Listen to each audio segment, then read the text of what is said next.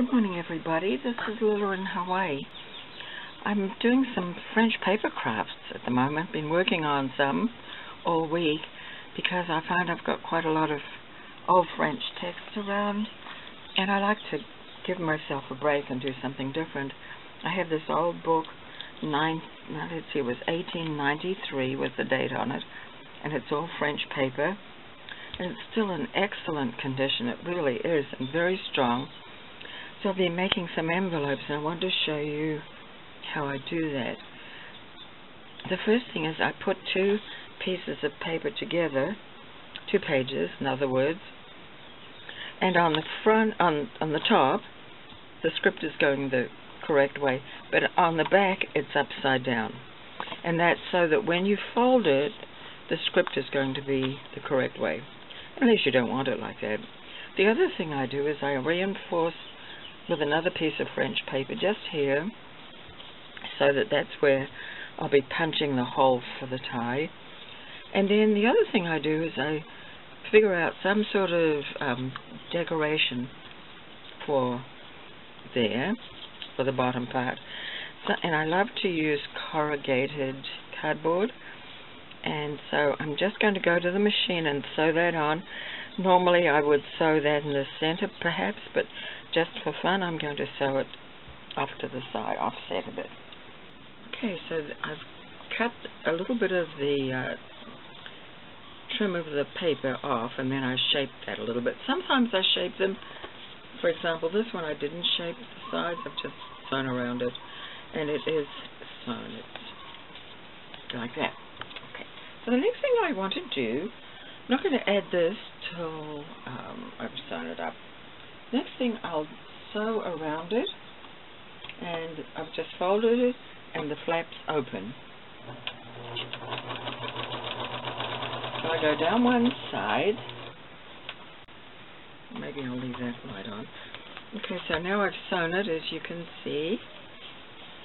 And inside I might put a note card that I make, just a plain card with a stamp on it. And you can put a little note in that. You can decorate the card further, cut it with fancy scissors if you want. However, that's all I'm going to do on that.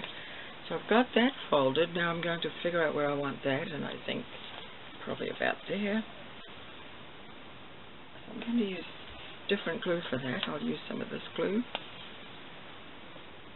Just glue that on. I don't want to do too much stitching on the old paper, the text. So these pieces are best glued on. Okay. So that'll be like that. And then the last thing to do is to punch the hole there. You could use those hole reinforcements too. And I sometimes have done that, but I wanted to keep it in the recycled sort of theme. Okay. So there, that's punched. So there, that's that. Now to tie it shut, I have a little bit of a trick. Not too much, but just a slight trick. I like to, I take a finer twine, thinner twine in other words. So if you don't have the really thin twine, you can usually undo a ply from regular twine or string. And I take a yard or a meter and put it through, let me get the end it'll go through, put it through the hole I punched.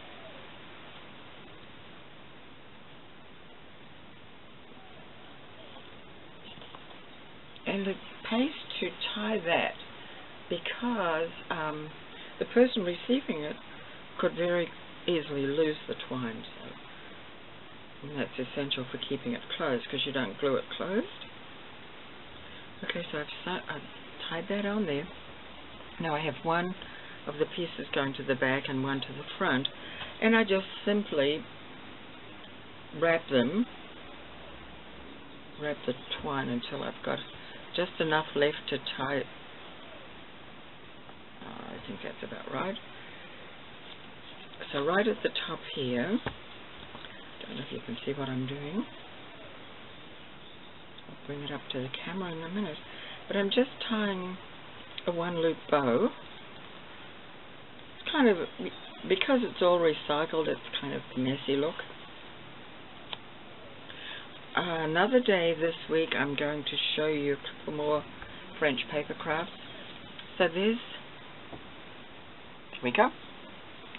Now to present these, if you're giving them as a gift, and say this has got the tie already, and as I say, I'll put little note cards or gift cards inside. So I gather up, I think 6 is nice. Then what's going in it?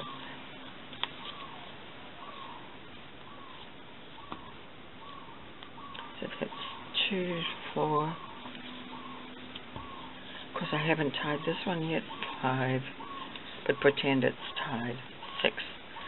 So 6 is a nice gift. So there we go. 6 of those. And then I take some torn muslin or twill or something that's been tea dyed.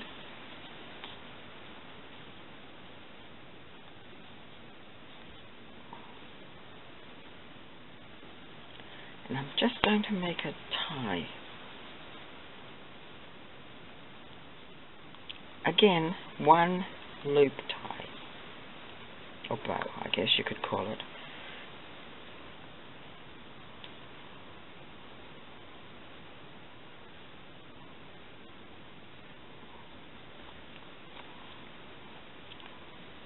And there are all those messy strings.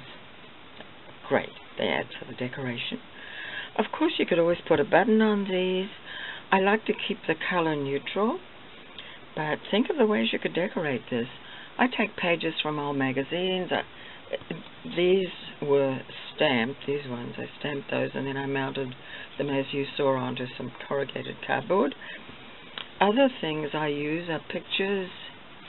For example, this is an old French magazine, so you could tear out or cut out one of the little pictures if you wanted to, and sometimes it has some nice script, so I would do that.